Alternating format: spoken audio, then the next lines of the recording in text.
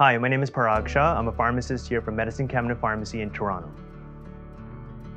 I'm interested in e-prescribing because ultimately it will improve patient care. The pharmacy workflow will become more efficient and accurate.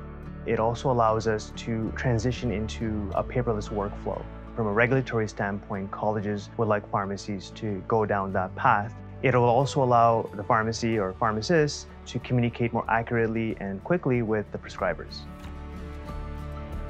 I decided to go with PrescribeIT because, to be honest, I don't know of any other company or product that merges from the prescriber's end to the pharmacist's end in a seamless and integrated way where the prescription is just electronically sent to us. With PrescribeIT, we don't have to worry about getting the physical prescription from the patient. We don't have to wait for a fax. We don't have to wait for a phone call.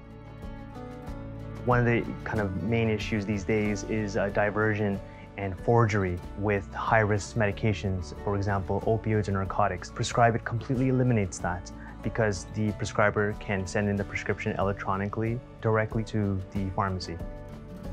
In addition to that, we are able to directly send a question or query to the prescriber. So we have a confidence in where the message is going, and we can trace it and audit it as well.